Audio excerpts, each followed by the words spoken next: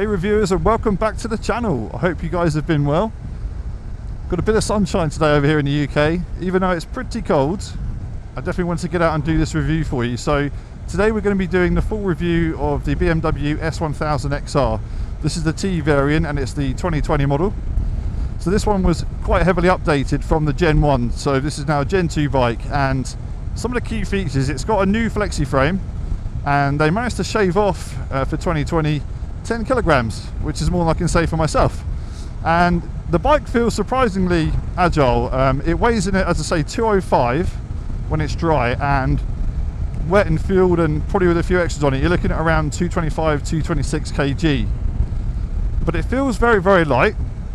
Very, very light to touch. It's definitely one of those where you can just counter steer your way around, and it's super, super light.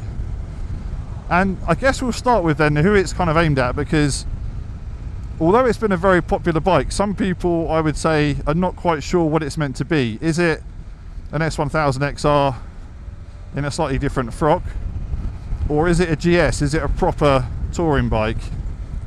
And it's kind of in between of both. But I would say if you had a slider between touring and sports, it's at the very far end, really, of sports, because probably 80% of the bike's makeup is BMW S1000XR. So it shares the same engine, albeit without the shift cam technology. But if you look at the exhaust system and all the rest of it, it's all basically the same lump. They retuned it so it doesn't make quite the same peak horsepower, which I'll come on to in a little bit. I'll do an engine section on it. But overall, it's very, very focused. You've got incredibly well-equipped suspension and components on it, all the gadgetry, but without being a chin down, arse up type position, it gives you all of the power, but in a more usable chassis, in a much more comfortable scenario. And I've come from a background of GSXR 1000s, and I've tuned them, and we were looking at probably, like back in the day, like 180 at the wheel, which was super fast back then. You know, straight through system and the rest of it. But I definitely wanted something where I've got the power, but I've also got the comfort, and for me this ticked those boxes incredibly well. It was one of those where I took it out for a test drive and I was like, yeah, that's a bit of me, love that bike. So I went for it, and I don't regret it in any way, shape or form. It's absolutely wicked. So who is it aimed at then? It's aimed at somebody who wants a sporty bike, but you can do touring in it as well, and it literally ticks those boxes. So the riding position, although it's a bit unique on this bike, and I'm going to do some cuts to it throughout the ride, so you'll see what we're talking about as we go. But the seat on it is a little bit unique, so and stay with me on this one because it might sound a bit strange, but most bikes you basically sit on the bike, whereas this bike you kind of sit in the bike. The seat's kind of sculpted out, and it's very, very comfortable, and you can still kind of move side to side, although not as easily as a proper super sport, I might add that. But it is super, super comfortable. It's not as comfortable as some of the bikes that I've test driven in 2020, but it is comfortable. I mean, I've quite frequently done a couple of 2-hour rides on it, and I've still been good at the end. I feel like they probably could have done a bit more with the seat, if I'm honest with you. It could be a little bit more comfortable. I know BMW sell a somewhat £300–400 M seat, which I'm sure is wonderful. But I haven't tried it out, so I can't tell you what it's like, to be honest. But overall, yeah, it's pretty decent. But the riding position is spot on, so it's very much kind of a sit-up position, a little bit leant forward, but there's no pressure whatsoever on your wrists, no pressure on your back at all. For my legs, and I'm 6'4", so you know, I'm pretty tall. It's not cramped in any way, shape or form. That is spot on. I really like that. So yeah, ergonomics, absolutely brilliant. You've got that 6.5-inch TFT display at the front there, and I really, really like that system. I very much was hanging on to and still do like analog dials on cars and bikes, to be honest with you, but I like it when they kind of give you a bit of a mix of both, and BMW have gone all in on this. But in terms of the system, I genuinely believe it's one of the best out there. At the end of the day, it's all going to be subjective and each to their own, but I test a few bikes and I think this one for me is pretty awesome. So we'll do a deeper dive video into that, and there may even be, if you're watching this and it's already out, there may already be done, so there might be a link at the end, so keep on out for that. I'm going to do a series of 3. But yeah, it's a very well equipped bike. You've got loads and loads of power. So let's go onto the engine side of it then. Let's talk about that. So it's 999cc and it makes 165 horsepower and it's 114 newton meters of torque. So the peak torque's at 9,250 RPM and the peak horsepower is right at the top at 11,000 RPM. And if you can see that here, that's pretty much red line. So it is quite a buzzy bike. It's not a GS kind of super low down torque where you can just pull like instantly, but make no mistake, it has a ton of power. It's just a buzzier ride. I know some people have talked about the vibrations on the bike, and I would say yeah, there is probably a little bit of that, but maybe it's just me being a bit more old school. But if you're driving a fast car or a fast bike and it's just nothing to it, I mean, I don't know, are you riding a kind of extreme machine? It's only really between, like, I would say like 2,000 and 4,000 RPM that I've noticed it. And if you're going for it, especially if you're on a track day, you are not going to notice a bit of vibration in the bars. I can tell you that, you're just not. I haven't ridden the older model, so I can't say I know that there's a huge difference between them, but I can barely feel anything. And to be fair, if you couldn't feel anything in these bars when you're riding a bike, I'd be a bit worried. So yeah, spot on for that. In terms of equipment then, there's two versions of this bike you can go for. There's a base model XR, if you like, and that starts from 14,300, just to kind of keep it simple. It's around there. And I think that would start in the ice grey colour. You can go for racing red, which is this one, but I think it's like 300 quid to add it. But that bike comes with the TFT. It comes with the switchable rider modes, which we'll have a look at in a minute. Yeah, so you get a ton of equipment with it then. You get the TFT, you get the switchable rider modes, you get the cornering ABS, you get the traction control, you get a lot of really cool features on this bike as standard. The TE version, which is this one, comes with quite a bit more, and I'm not going to necessarily get all of them right on the first go here. I'm just going to mention a few of the key ones which I think are important. So you get a centre stand, which I think is pretty imperative on a bike like this. It's great for maintenance as well. You get the heated grips, which on this bike I also think is a kind of essential really. You also get the dynamic suspension, like pro setting if you like, which is just over here, so I can actually change it between dynamic and road mode. Now most people probably think, well, am I that fussed about it? I guess it depends on what you're going to use the bike for. You still get dynamic ESA on the bike when you switch through the modes. So if you switch through the modes here, you can go into dynamic, and I've unlocked dynamic pro on mine as well, and of course you've got a rain mode. But the suspension part of it is independent of that. So if you wanted, for example, I'm just going to stop here for this guy.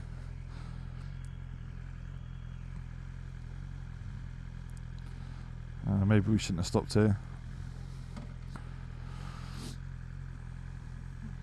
Let's just get past them, shall we? It might be a while.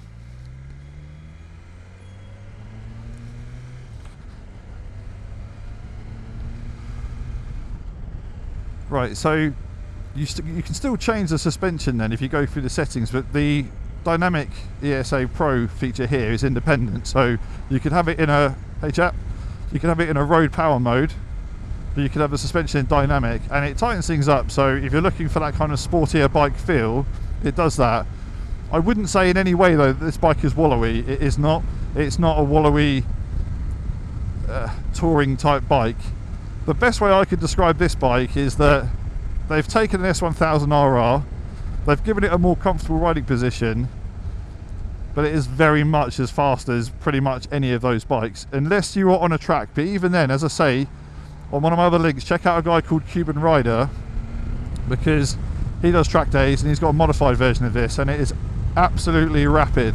It is lightning, and he shows you just how capable what one of these is on a track, or how one of these is on a track. So check out that guy. But yeah, it's super rapid.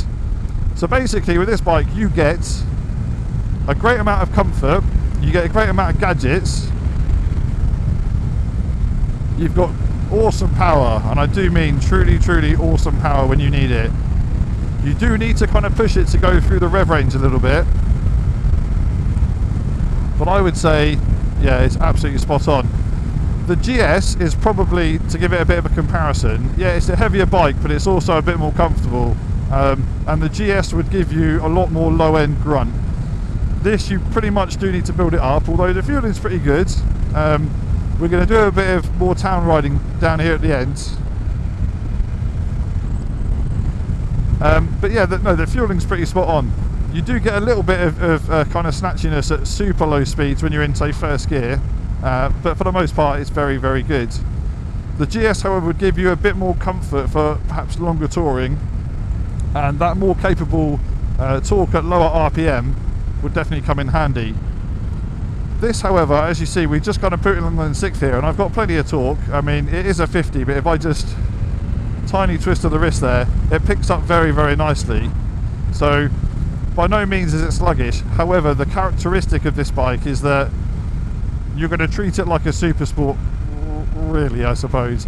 You know, it really comes alive at around 6,000 RPM, and I believe that's when the valves in the exhaust system open up, so it becomes less restrictive and you get a really lovely kind of noise from it. And it absolutely rips your head off from that point until 11,000 RPM, and probably even slightly more if you wanted to take it in there a tad. It is relentless. It's like going into warp speed. It's not one of those where you start getting to the top of the rev range and it piddles off. This is like gravity. It's like a black hole. It pulls harder and harder as you get to the key point there. Gee, these heated grips are literally melting my hand, but I have to wait for Iceland man there. Put them into 2. See, I thought these would be perfect for today's temperature, but they are they are efficient, let's put it that way. So yeah, power and riding style, it's brilliant power. Economy wise, I reckon I get around 40 to 50 on this, depending on the style of riding that I'm doing. I think that's pretty good. The tank's 20 litre. Range wise, you're meant to get around 200. I reckon I probably get between 150 and 200 out of a tank, but she's still a baby. We're about 1,000 miles into this one. It's had its first service and Dynamic Pro's been unlocked. So let's talk about some of those switchable modes then. I'm just going to get around this bit here and then we'll check in.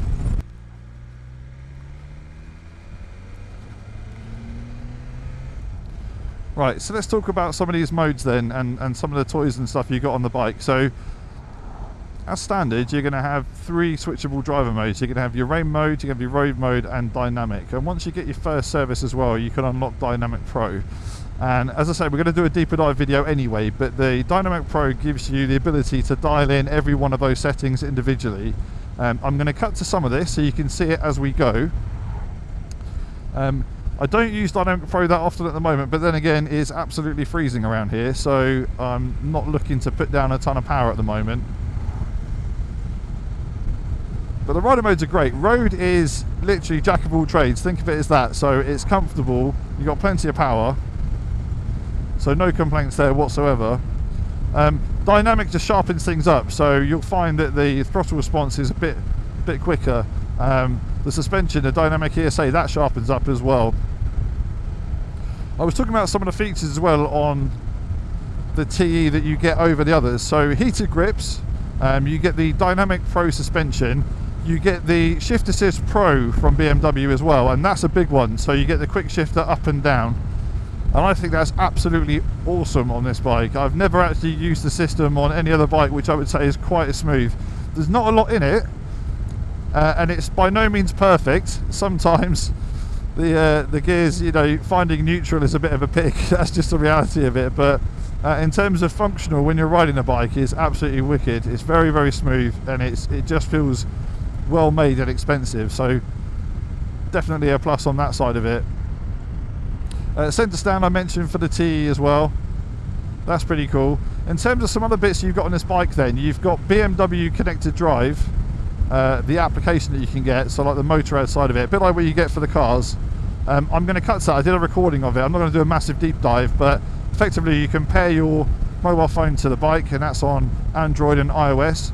You can have turn-by-turn navigation on there, so you don't need to go for the expensive navigation. And something else the TE gets as well is that navigation prep at the front there. Another bit of gadgetry that you get on the bike as well is the keyless ride on the TE. So the key is very much in my pocket. You can put it in this cubby hole that they've got down here. However, everybody says if you're going to put it in there, just don't forget it, because if you leave your key there, someone can quite literally just start your bike up and off they go. And you're probably not going to get it back for a while. That being said though, my bike, I don't know if it's changed, so make sure you check if you're going to buy one of these. My bike came with the Data Tool Tracking Tracker as standard, so you've got that included. I've got that all hooked up, so you've got live tracking on there, and it's great to see where you've been. It also does things like calculates your trip time and average speed, all those kind of things. So if you're using it for insurance purposes as well, that's pretty awesome.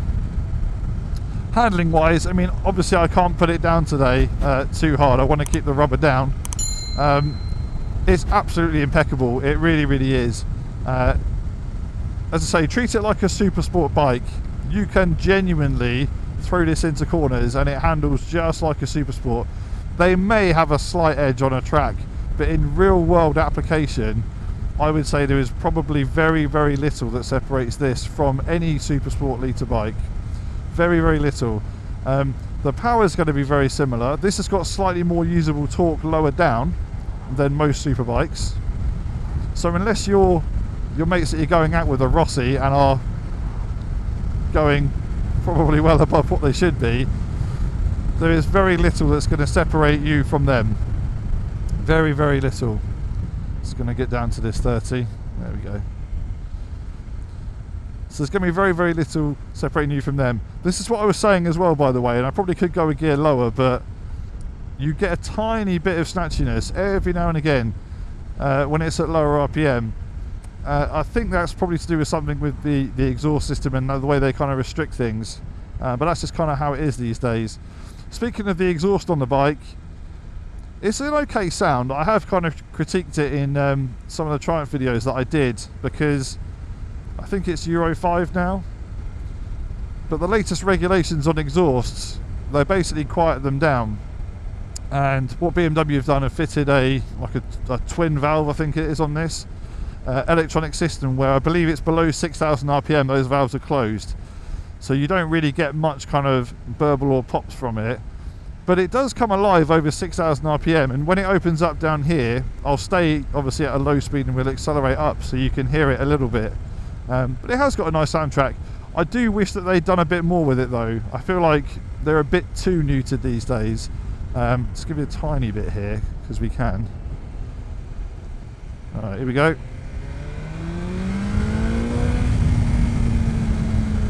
That was barely anything, to be fair. This is where it kind of comes alive. Yeah, you're just starting to hear it now. But it's not about going super quick today, it's just about kind of showing you the bike. I'm going to be doing track days in the summer. Obviously lockdown is another bit's pending, so I'll show you what it's like. I'll probably do Brands Hatch GP. It's been a while since I've been there, and I'm desperate to kind of get back and do a proper one. But handling wise, it's an absolute dream. It's super easy. You can counter steer your way through life on this bike. You barely need to manhandle it ever. Lower speeds, and I do mean like super low speeds, if you're doing like a full U-turn, it can sometimes be a little bit tricky on that, but it's not a difficult bike to manage by any means. You know, sit tall, look where you're going and just go. But I have found that at the lower speeds, if you're creeping in traffic, sometimes it's just keen to kind of tip over on you a little bit. Speaking of tipping over as well, the side stand on this, I know a lot of people have spoken about it. I don't have a massive problem with it. I'll kind of cut to it so you can see, but some people say the bike leans over a bit much on the side stand. You can get, and I'm not naming any brands here, but you can get like feet extenders, I guess, for it if it troubles you that much. I don't think it's a massive problem, and if you're going to do maintenance and stuff on it anyway, and you've got the center stand on it, just whack it on the center stand. It's no big deal. Most of us are going to have these in our garages anyway, so yeah, it's not exactly an issue. Things added to the bike, I went for the taller windscreen here, and it adds like something like 50mm, so it's not exactly a massive deal. But when you put it into the higher position, which this one is, it just shot the wind a little bit more over, as opposed to right in the helmet. So as opposed to right in your face. So I would probably recommend that. You can even get like an extra spoiler that goes on top as well. I'm probably going to get one of those as well, just to see if that makes a bit of a difference. But overall, it behaves incredibly well, this bike. It really, really does. I would recommend going for the TE version over the base model, because you do get so many extra toys. I mean, you even get the cruise control as well, which is really, really cool. As I say, the GPS preparation, if you're going to be doing that. Just to recap on some of the things as well, you get the centre stand. The heated grips, I think they're a very cool thing to have. Dynamic ESA Pro as well for the suspension, that's a very cool thing to have. Coming on to the suspension side of the things then, and kind of chassis on the bike. It weighs 205 kilograms dry, and wet you're looking at around 225, 226 depending on where you read. I believe that's fully loaded with options. So it's not a heavy bike. This has got the newer BMW Flexi frame on it as well. And I have to say the handling is impeccable. It really is good. It's just kind of point and shoot. You can live life counter steering on this, and you never need to kind of manhandle it around. Suspension wise, it's got a combination of the Mazzocchi and BMW's Dynamic ESA. So that's front and rear electronic suspension. And it handles like an absolute dream. It is absolutely spot on. It's so good, and you can really feel the difference when you switch between road and dynamic modes as well. In terms of the braking system on the bike, you've got BMW's own 4-pot calipers at the front. That's paired to floating 320mm disc there, and I believe it's 265 disc on the back, and again it's a BMW caliper. But don't be put off by the fact that they're not a branded like Brembo Stylema. And don't just take my word for it. If you're going to look at one of these bikes, you're going to test ride it anyway. Try these brakes out. They will blow your mind at how good they are. Honestly, I mean, I've had a variety of different brakes. Most of the time it's been Brembos on most of the bikes I've had. So I was a little bit like, well, couldn't they have just gone to Brembos? But I can assure you, you do not need it. You do not need it. The only thing I can say that I haven't benchmarked is the brakes on a track day. And would you see some kind of brake fade on there? I don't know, maybe. We'll see what it's like in the summer when I do brands. But for the most part, and certainly for road conditions, they are phenomenal, absolutely phenomenal. So the confidence that you get is astounding.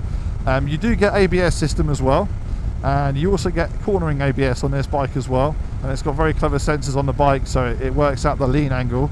And that's paired to the dynamic traction control system that BMW provide for this bike as well. All of that can be tuned in the settings, so you can make it whatever you want really to suit your needs. You can also control things like the wheelie control, its ability to do that kind of stuff. As I say, I'm doing a deeper dive video into the dynamic settings on the bike, and all of the settings, to be fair, because if I went through it in this video we'd be there forever. I'll do a couple of screenshots, but the TFT and the system on this bike is astounding. You've even got different kind of display modes. You can put it into a sport mode. In fact, we can probably just do that here. We've got nothing behind us. So if you look at the screen, it's going to put that into sport mode. There we go. So if you can see that there, that's the sport dials. And with that you get lean angle. You can see obviously a tachometer perhaps a little bit easier. It's a bit more traditional, a bit like an analog dial. You can see your braking on there and loads of other things. But again, I'll do a deeper dive on that. So I don't want to distract away from what we're doing right now. Just coming on to the lighting side of it then, you have got LED lighting all round. I'm just going to show you a bit of that in the cuts. I think the front of the bike looks incredible. It's got a bit of a kind of fire ant praying mantis look to it, but the lights are all new for 2020 version, and I think they're brilliant. I like the symmetrical look. This one's got the Pro head lighting as well. And on the back, you don't have a separate light like you do on the older bikes. You've got them integrated into the indicators, funnily enough. Right guys, so I'm going to do more cuts to it, but I want to give you a bit of a tour of the switch gear on this bike then. So starting on the left here, and I'm going to cut to it, you can control your cruise control from here. You can also control your dynamic suspension, your lighting, pro lighting, automatic lights, This is where you've also got obviously your horn, your indicator button there as well, and if you've got them, the LED fog lights, which I've got on this bike. So again, I'm going to cut to them. On this side, this is where you can control your heated grips, and you've also got your mode selection and your start there as well. The actual brake levers on this bike, they're a lovely black colour. I think they're awesome. More manufacturers should do that. And I've got the handguards on this bike as well, so that's really awesome.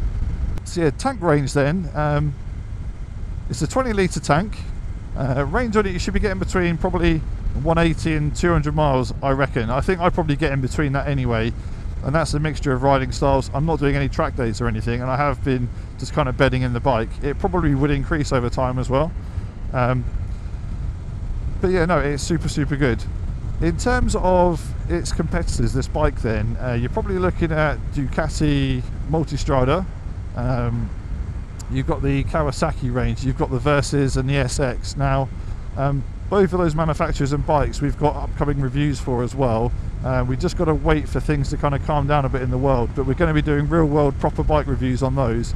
So it'd be good for a comparison.